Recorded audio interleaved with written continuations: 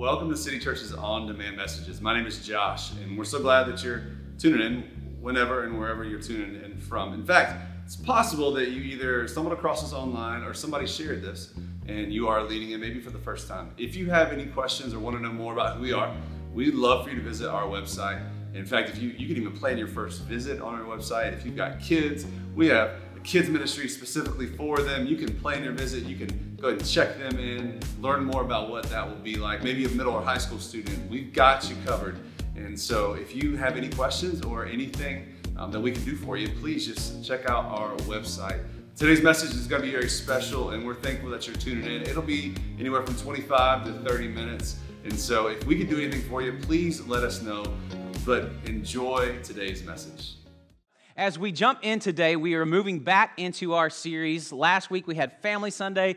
It was awesome. Brittany and Morgan, who lead City Kids, and our next gen, our students, did an awesome job putting together last week's service. We had a great panel on stage last week representing just all different generations. It was an awesome Sunday. If you missed it, go back and watch it on Facebook or on YouTube. We'd love for you to check that out. But this week we're jumping back into our series, Built to Last. And so over the last 2 weeks, we have jumped into this idea that relationships get stronger when they are done God's way. So relationships get stronger when they're done God's way. And so we have been addressing in this series the person who is single, dating, married, and we've been talking through this whole concept and understanding that relationships get stronger, they get better when they're done God's way. Because in a relationship, balance and progression is important. No matter what stage or shape or relationship you're in, Jesus shows us how to deepen bonds and better love the people around us. And so our verse for this series is from the book of Philippians chapter 2 and verse number 5. And it says this: in your relationships with one another, okay, relationships with others, have the same mindset as Christ. And so specifically, this word mindset takes us and helps us understand it is the basis of how you look at things. And so, in other words, as we're in this series, we're talking about relationships. Our mindset we're going to focus on is the basis of how Christ would function and look at relationships. And so this is where we're moving as we talk through built to last and building to last in relationships. So there's a mindset in your relationship that can lead to life, which means if there's one that leads to life, there's also one that can lead to death. So as we've walked through this series, we've talked about shaping our minds, our hearts around Jesus. Here's the 5 major bonds that we've talked about. So the first 2 that we've already talked about is to know, right? And so in this week, Josh spent time talking about the fact that God knows us deeply.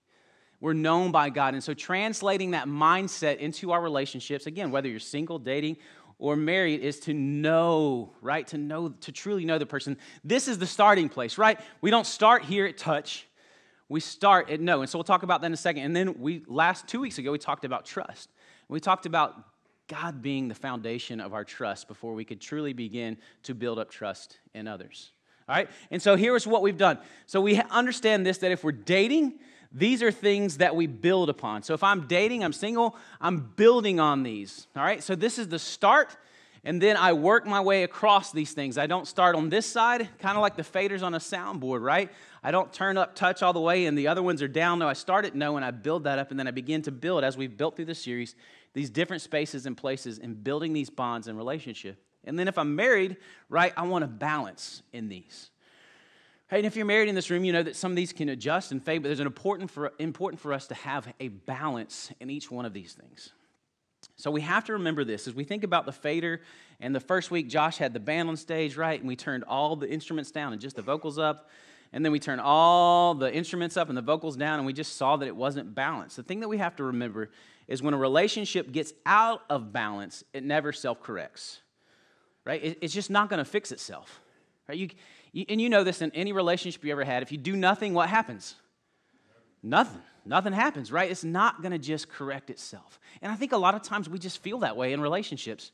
In this room, there's marriages where you're just sitting in a space and you're just like, maybe if I do nothing, it just will fix itself.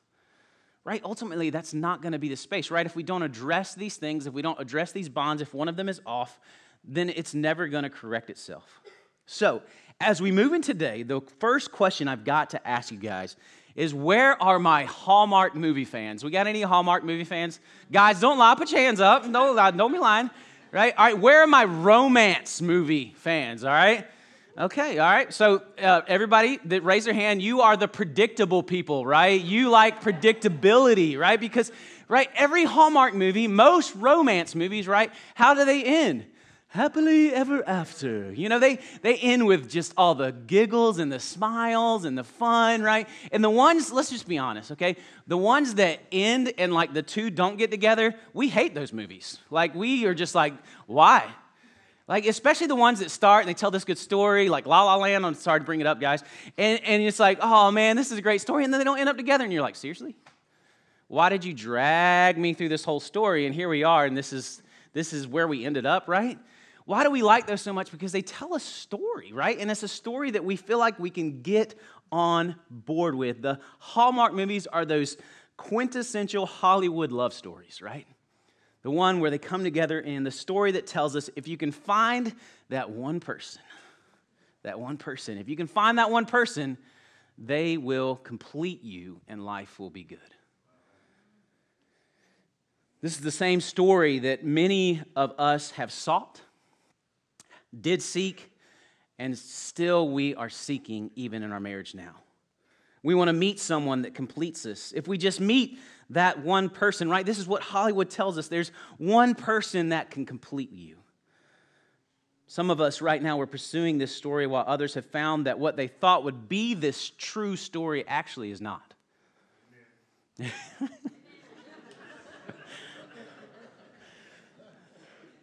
I love it. Thank you so much. I believe wholeheartedly that church is a place we should be able to smile and laugh, right?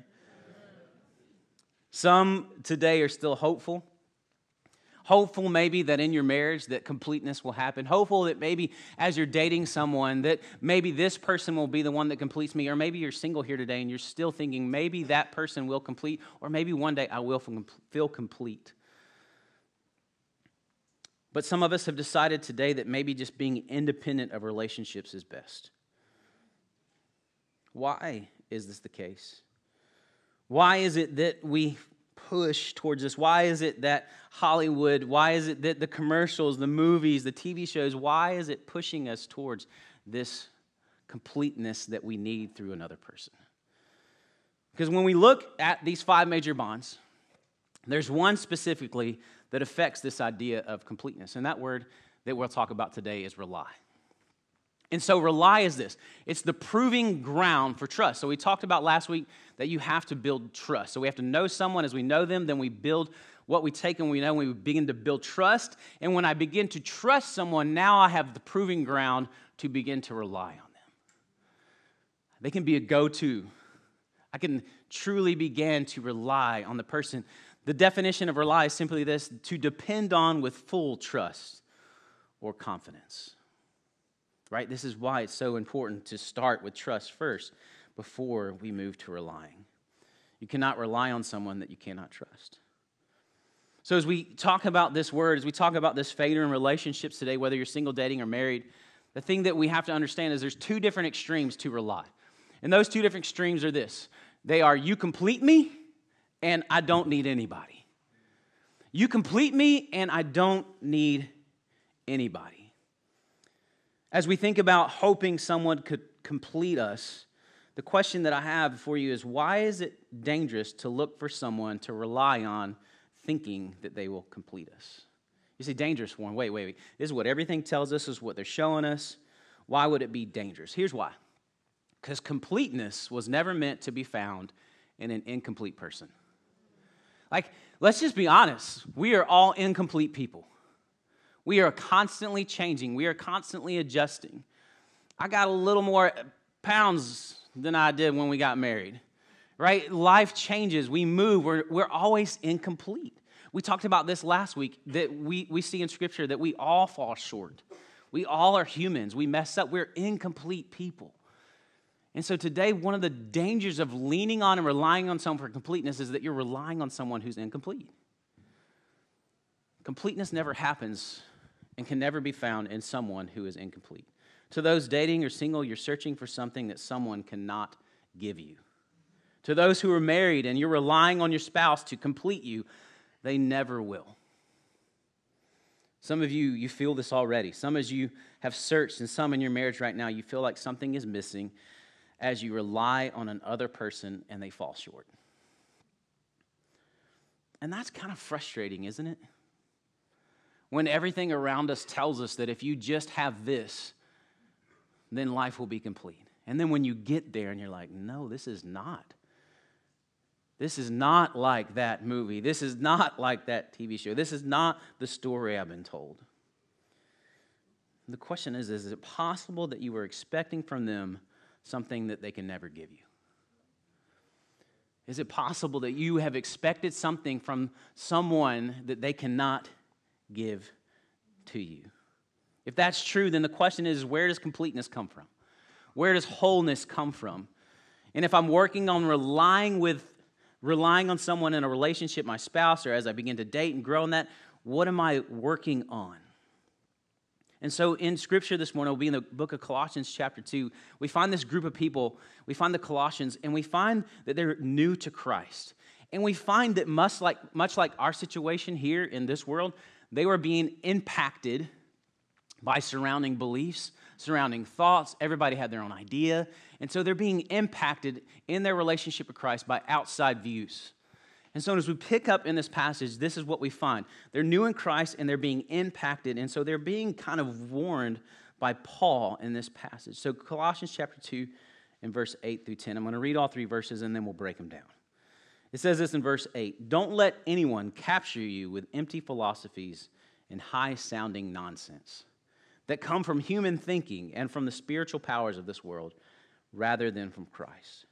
For in Christ lives all the fullness of God in a human body. So you also are complete through your union with Christ, who is the head over every ruler and authority. There's so much as we look at these three verses that we need to maybe take a moment and unpack these as we think about how they impact our relationships, as they impact completeness, as they impact how we rely on one another. Understand first that just like today, there were other things that these people were being impacted by. Now, they weren't watching movies, right? Maybe they were watching movies, but they were like live action movies, right? They had theater. And so they were even impacted, but they were impacted by these beliefs and these common thoughts that existed in the world around them. Specifically, we see the Colossians being drawn away from Christ and towards the idea that Christ was not enough and that you needed more. The same thing that we have to hear today, that Jesus isn't enough and you need more. And so this is what we find as we look at Colossians chapter 2, verse 8 through 10. So we see in this first passage, don't let anyone capture you. So this phrase, capture you, is not just like hold you captive, but it's actually a little bit deeper. It actually means to lead you away as prey. So not only are we going to capture you and take you away, but we're going to set you up to be devoured. We're going to set you up for loss. You're going to be set up as prey. This is what the thinking of the world can do. It can pull us away and not just capture us, but actually lead us away to be prey, to death. And so maybe just for a moment, go with me for a second. Can we just be honest that maybe the idea of relationship and completeness has been shaping our world to take us away as prey? Thinking that from another person, from a husband, from a wife, from a girlfriend, from a boyfriend, that I can receive all the completeness I need and the wholeness that I need. The rest of this passage, we see this as we begin to move further. It says in the middle part, empty philosophies and high-sounding nonsense. Some of you are like, I know what high-sounding nonsense is, and you're like nudging your spouse right now, you know? But this is the thing. It leads you away as prey, but the reason they can lead you away is because it seems highly intelligent. It seems like it would actually function and work, right? You watch the movies, you see them happen, you're like, oh yeah, that works. They've done that 1 billion times, and they keep writing the same story, and I keep watching it, and I keep believing it, and it ends the same every time. And so even in this time in history, as the Colossians are facing this decision, is Christ enough to complete my life? They're being drawn away with something that seems intelligent, just like we are drawn away. But the thing we have to understand, right, this is an overpromise and an underdeliver, because why? In the rest of this passage in verse 10, the verse rest 8, it says, from the human thinking and from the spiritual powers of this world rather than from Christ. We have to pay attention where the information is coming from. If you're a follower of Jesus this morning, can I just ask you this question: where are you getting your information from? Where are you getting your thoughts about what marriage should be, what relationships should be? Let's go deeper, what finances should be like, what health should be like. All these things, where are you pulling your information from? Because this is what Paul's telling Colossians. Hey, don't pay attention to that stuff because it's not coming from Christ. And if you're not a follower of Jesus, if you're here this morning and this is the first time that you've been in church, thank you for being here. But I think that you could probably agree with us this morning that there is a constant search all over this world for people to feel complete and whole. And it seems like people just keep coming up empty. And so in this passage, Paul is saying, hey, go to not man, but Christ. This whole thing exists in relationships right today because this is what we find as people are searching and looking. About half of adults under 50 who are single and looking, 53% of those, they're using dating sites or apps within the past year, right? That's not a knock if you're using a dating app or online. It's okay, right? But we have more access in this world to do these kind of things. And this is the statistic that I think maybe helps us understand what people are looking for. And the highest percentage of these are adults age 18 to 29. 75 million active users are on the app Tinder every month. 75 million active users every month on the app Tinder, which is a dating and more, let's just say it that way, site. Why? Because they're looking for something to bring wholeness to life. And the world is telling them, so if you jump on here and you do this, then you're going to feel better. You're going to feel whole. You're going to feel complete. It does not take me convincing you this morning, whether you know Jesus or not, that all around our world, people are searching. Married, single, dating, or looking to a romantic relationship for completeness, and that cannot offer it. Why? Why do we search so hard? Why, as married couples, do we feel frustrated at our spouse for not being everything that we need and feeling that they are providing us with enough? Again, because you will never be completed by an incomplete person. Two incomplete people getting married make an incomplete marriage. Right? Two incomplete people getting married make an incomplete marriage. That's why when Jesus does math and he talks about marriage, he says, and the two became one. 1 plus 1 does not equal 1, but according to God's math, they make one. Because what we're going to discover here is that oneness is held to completion through Christ. Two incomplete people make one incomplete marriage. Completeness only can come from the one who is complete. This is what we find in verse number 9 as we continue in the passage of Colossians. So Paul begins to point them towards where they can find this complete. For Christ, in Christ lives, where can we rely? Where can we rely on this completeness? For in Christ lives all the fullness of God. So as we think about all the fullness of God, this is what Paul's reminding them is Christ is fully God. Right? Everything that they were being told is that Christ is not enough because of this. And Paul's just making this statement that Christ is fully God. Like he is God. And so then he continues on, and we find this, and he says in verse 10, so you also are complete. And this word complete, I love this word, and here it is. Why can I rely? Because I will be filled to the fullest. The word complete means filled to the fullest. So how can I rely on Christ? Because he's the one who can actually fill me to the fullest. And how do I rely on him? It says in the next part of this passage, through my union with Christ. The word union means this common relationship where I seek actively to know him more and for him to know me more. Then I have this ability to rely on someone who is complete and can fill me fully. Jesus plus nothing, Jesus minus nothing, you are complete in him. And let's be honest, I think if we were all honest, we feel like we have to earn that. If I'm going to rely on Christ, there must be some earning on my part, right?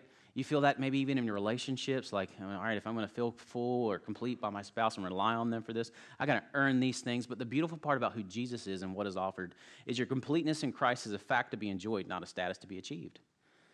You don't have to achieve it. It's just to be enjoyed. You just get to enjoy and rely on the fullness of Christ. Wouldn't it be just such a difference in our relationships if this is where we went first? And I began to rely on the fullness of Jesus and the completeness of Jesus, knowing that I needed nothing else but him first. This is why we see Scripture tell us that the wages of sin is death, but the gift of God is eternal life, now and forever. Completeness through Christ shows that other ideas are unnecessary to complete you. It's probably a hard space to sit in when I say this, because I get it. I'm married, and my wife and I are going on 19 years this year. Yeah. Yeah. Yep. You should definitely be applauding her, guys. Give her a big hand, because, wow, 19 years with me. I mean, I lost my hair, and, I used to have hair down to my shoulders. I'm not bitter about it at all.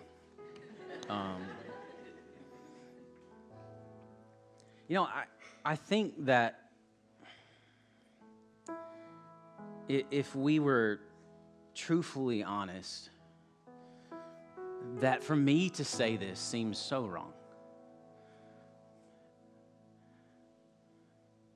But it's the truth that we need to sit on. I am complete through Jesus, not through my wife. Not because I don't love her. Not because she doesn't bring joy into my life. But because if I spend my entire marriage expecting her to give something that Jesus can only give me, it's unfair to her, and I'm going to be miserable. Wives, if you're looking for something from your husband that only Jesus can do, you're going to be miserable. And you're going to blame him. Husbands, you're going to blame her. And this whole time, Jesus is saying, I have everything you need to rely on and find wholeness and completion. So let me ask you, what are you depending on them for?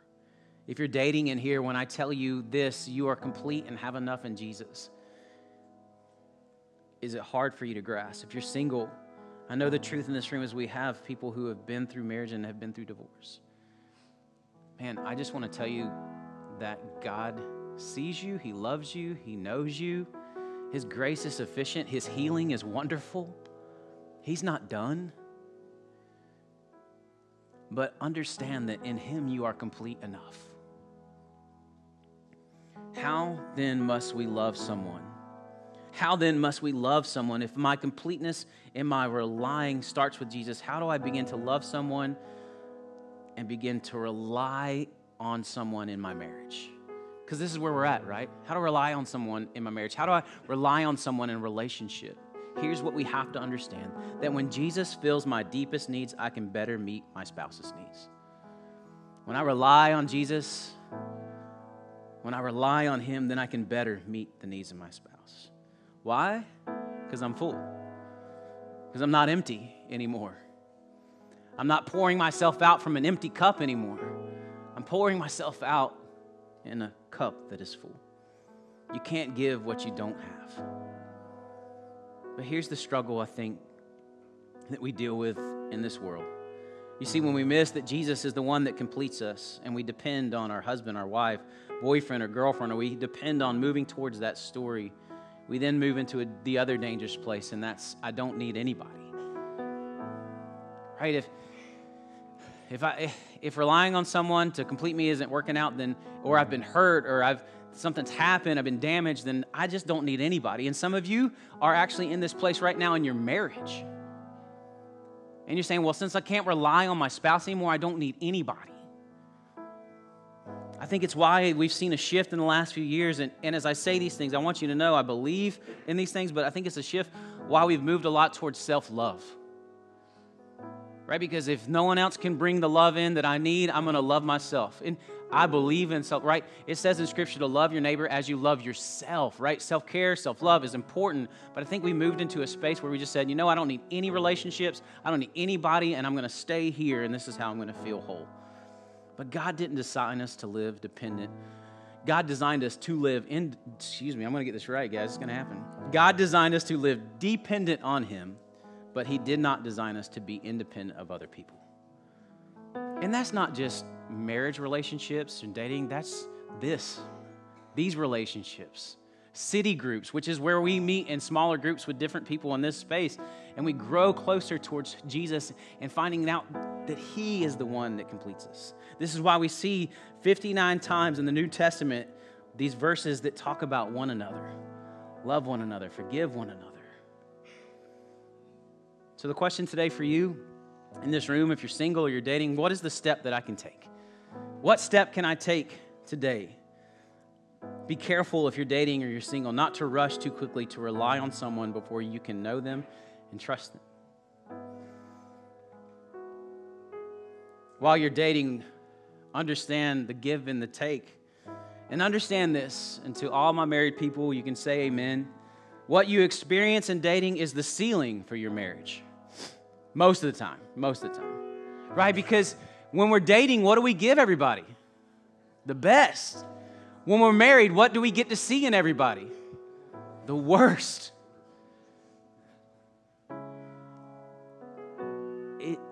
You got to be aware. And here's what you got to understand. If you're dating, understand this, that marriage isn't technically going to make it better. Like the general thing is it's not just going to be like, all right, we're dating. If we get married, this is going to be better. If you're in a dating relationship right now and you're like, man, this is hard. Maybe if we get married, this will help. Pump the brakes. Pump them hard.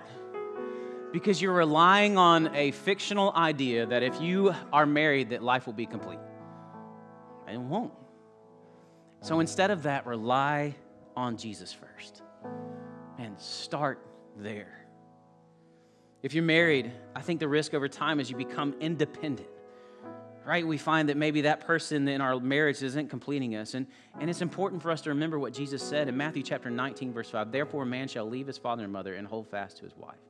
And here's where we talked about math. The two shall become one flesh. This is more than just a physical relationship. This is the idea that two people are coming together through Christ, who's made them complete. They're incomplete people only made complete through Christ, and they're becoming one. And the importance of this one and understanding this is that we are becoming a glue, and we're going to avoid the drift. We're going to avoid the drift, finding the commonality together to rely on Jesus, to fill ourselves up with Christ first so that we can pour deeper into each other, so that then we can begin to rely on each other. Some of us in the room, it's become so difficult to get on the same page that you've given up and you're done. You see, distance is where separation sets up. Together is where relying sets up. And so if you're in a space and you're completely apart, you're not having conversations, you're not talking about, the simple things to rely on each other. You're not talking about your schedules. You're not getting to know, going back to that first part, we're knowing each other. Your finances, right? You begin to get in a space in marriage where you begin independent and then the finances change. All these things begin to, right? They move us further apart. Because the original thing that happened is I relied on my spouse to be the one that completes me. You'll never move towards relying better if everything you do is apart. Lastly, rely on Jesus and remind them of Jesus. Why? Because Philippians chapter 2, verse 5. It tells us this: in your relationships with one another, have the same mindset as Christ Jesus. Today in this room, there's a marriage where your spouse needs to rely on you to be the image of Jesus. You need to be the one that is offering forgiveness. You need to be the one that's offering grace. And there's people in this room, and right now you're sitting in this room and your spouse isn't with you, and so you feel this heaviness. The marriage that God created was always meant to be a picture of Jesus in the church. So right now in the moment, I would encourage you to say, you know what? How can I point my spouse to Jesus? How can they rely on me to be an image of who Jesus is so that they can find wholeness and completeness in Jesus? That's how we can have the same mindset as Jesus has for relationships.